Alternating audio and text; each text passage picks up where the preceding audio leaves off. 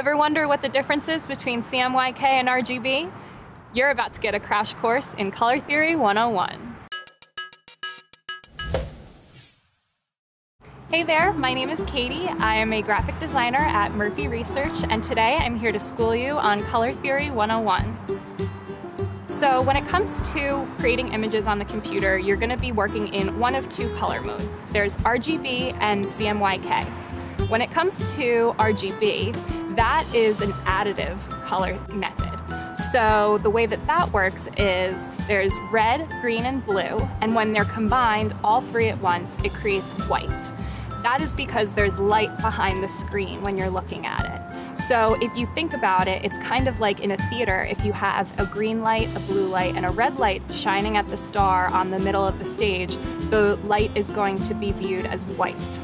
So it's important to use RGB when you are going to be creating anything that will be shared digitally. So that's social media assets, websites, digital infographics, anything that's going to be primarily viewed on screen. So CMYK is going to be used for any kind of print material, so brochures, business cards, any kind of handouts, anything that you'll be holding physically. And the reason that you want to do that in CMYK is because you can think of it as layers. Each layer of the image is going to be layered on top of one another in those four colors.